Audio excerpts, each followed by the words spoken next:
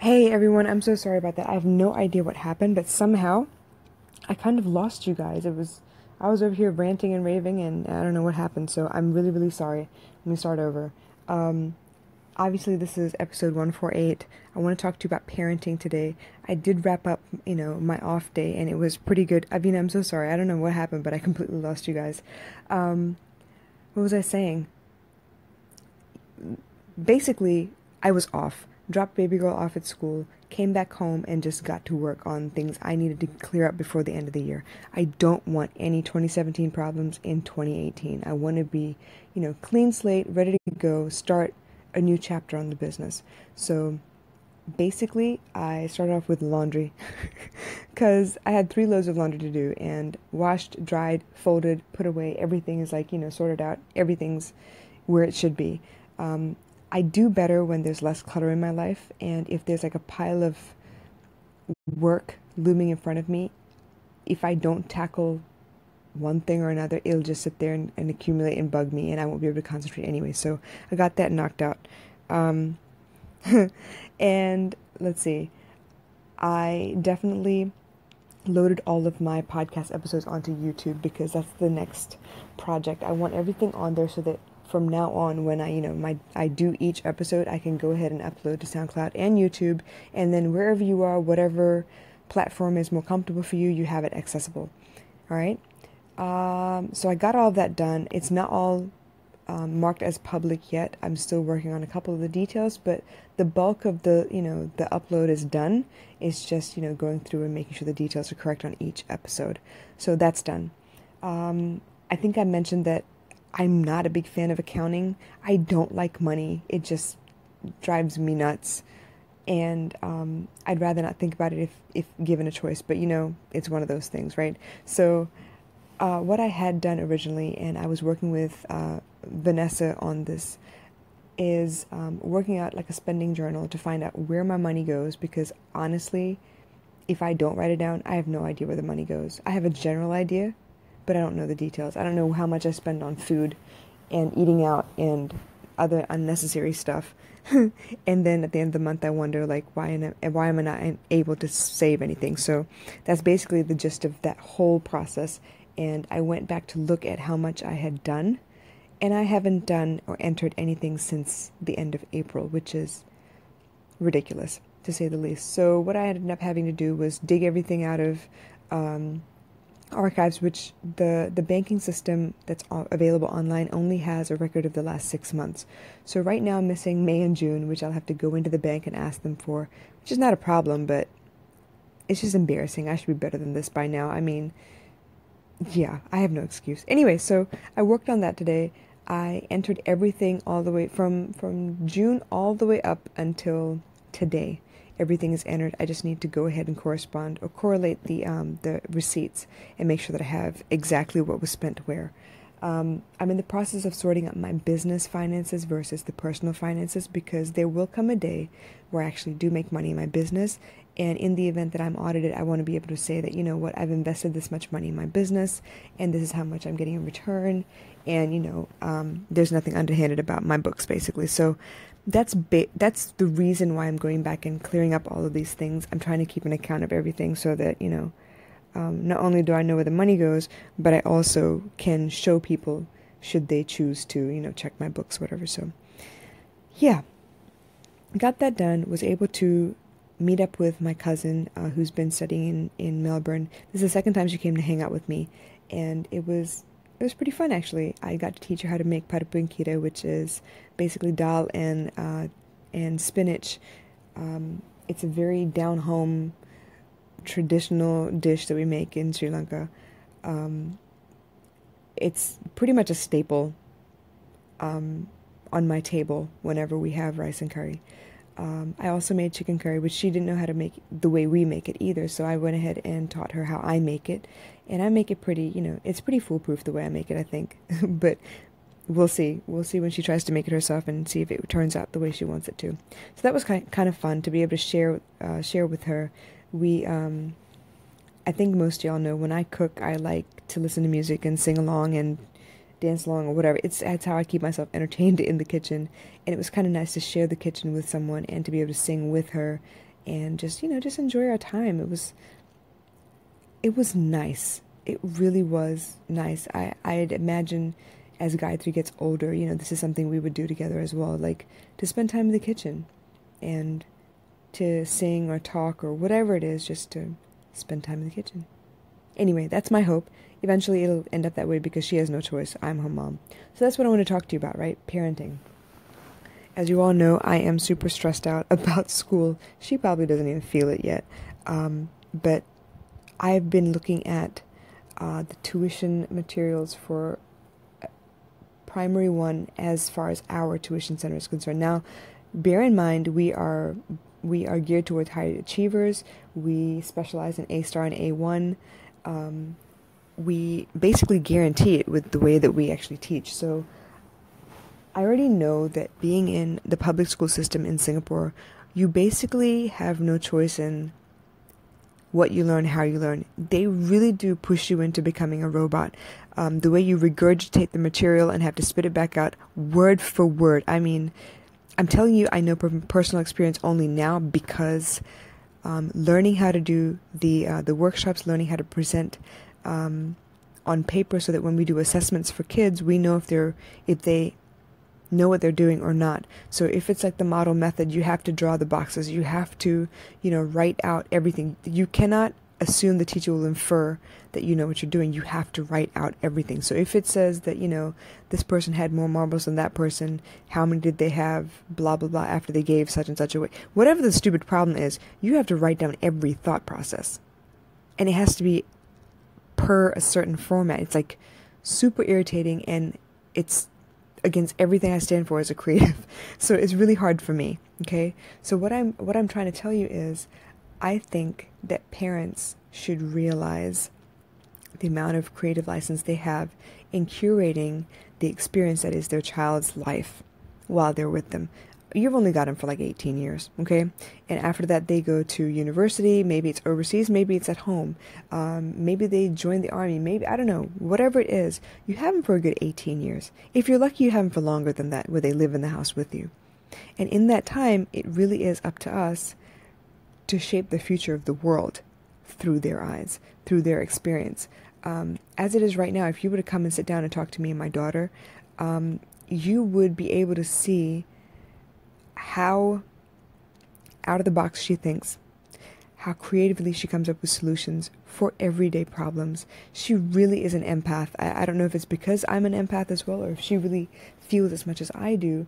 But if she were to see someone and their body language suddenly changes, their facial expression suddenly changes, she instinctively knows to go and nurture and help that person along. And that's something I love about her. And that's something I hope she never loses. But as I see these children come before me, at the tuition center, and a lot of them gravitate towards me, we end up hanging out and talking and just trying to get their mind off of academics. It's just academics all day long. And I see them, and they're very intelligent. They're so capable. But there's more to life than school. And I feel like in Singapore, all these parents, all they do is put them in school, put them in tuition, put them in student care, put them in this, that, and the other. And it's like, when do you spend time with your child, man? Like, is tuition like the next level of babysitting? Like, when do you spend time with your child? Anyway, the reason I bring up parenting is because I feel like it's my responsibility to make sure that this child of mine has the best of both worlds. Yes, I want her to be very well educated. Yes, I want her to have the capacity to get any job she wants, to achieve anything she wants. But even then, I think there are certain key elements to being an effective human being that is not taught in schools here in Singapore. You can't talk about, intuition. You can't talk about, muscle memory. You can't talk about things like that because the parents really don't understand. And the reason I'm telling you this is because I've been trying to write ads for Singaporean parents in language that they can understand, and it is killing me. It is killing my creativity. It's killing my level of English. I haven't had to dumb myself down like this in about 20 years. it hurts my feelings. It upsets me.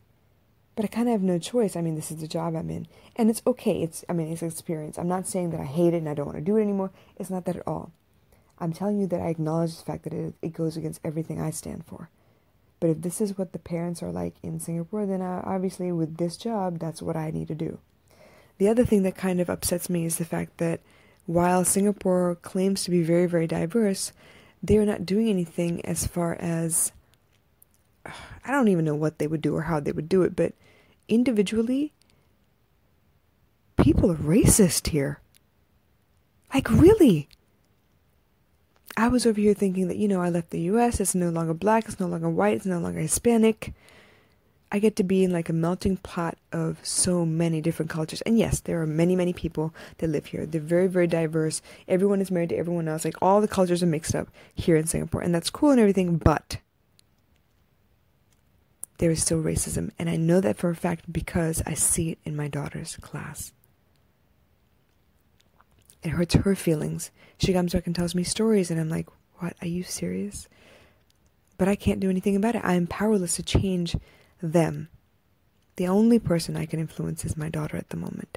And I'm hoping I give her enough information so that she does not judge, but she's able to move about the world freely without fear of being compromised or being prejudiced against. I guess that's the best I could hope for, but in the meantime, I'm trying to cultivate this experience for her. I'm trying to cultivate the best childhood possible. I need her to see me struggle a little bit, because then she knows as an adult that yes, it's a little bit required of her. She's going to have to struggle. She's going to have to put in the work. Nothing is handed to you. You're going to have to put in the work, step by step, every step of the way, every day, little by little. So I need her to see me struggle a little bit. I need her to see me capable of doing the dishes after I cook, after I clean the house, after I do, laundry, and spend time with her at the same time. Find time to do her hair. Make sure that she has a home-cooked meal every night. Those things I need her to see. Why? Because then she understands what I mean by being a mother. It's not enough to give birth, you guys. And that goes for fathers too. It's not enough to donate sperm. It's all fun and games until someone gets pregnant, right? And then when they get pregnant and they have that child, suddenly it's someone's responsibility to make sure that that child grows up well.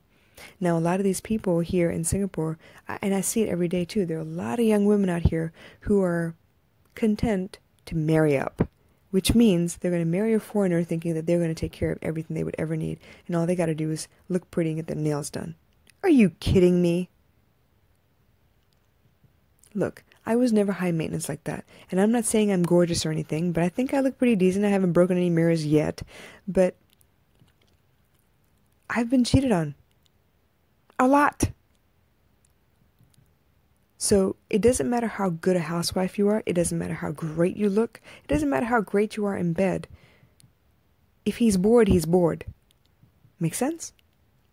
So what I need her to see is there are options for you to become self-sufficient. There are options for you to have the life that you want.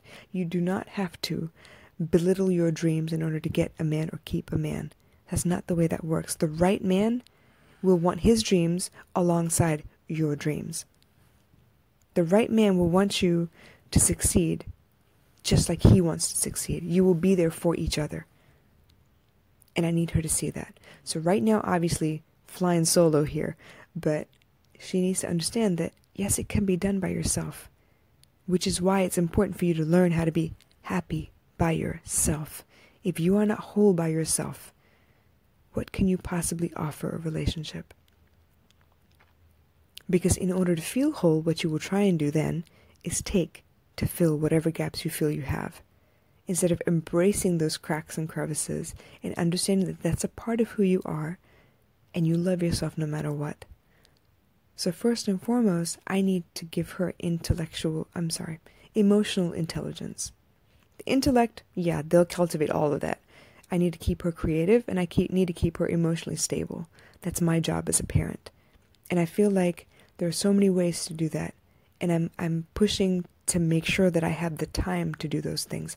I don't want to be one of those parents that shoves them in every class possible so that they only come home to eat dinner and go to sleep. That's not the life I want for her. I want her to look back on her childhood and be able to tell me memories she had of us doing things together. Not existing in the same house, but doing things together. That's important to me. We moved around a lot as kids, and my mom did the best she could, but because she was by herself for the majority of the time and she had 3 kids and bills to pay, she didn't have the time to play with us. She had to manage it all by herself.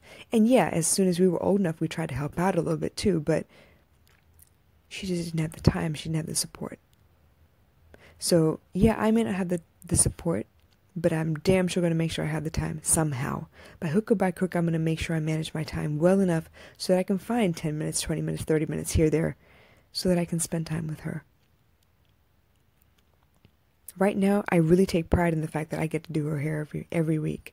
And yeah, it takes 4 hours. But guess what?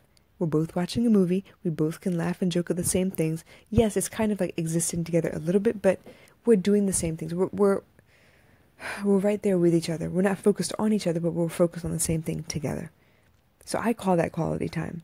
Now, when we get on the bus and head to school, that's quality time too. Why? Because we talk. We listen to music. We discuss whatever's on her mind. And that makes me happy. That makes her happy. The other day, I happened to catch up with an old childhood friend of mine. And because I hadn't talked to him in a long time and he seemed like he really needed the conversation, I was on the phone with her throughout the whole bus ride. And this girl sat there and started crying. Why? Because she felt like I was ignoring her. But I wasn't.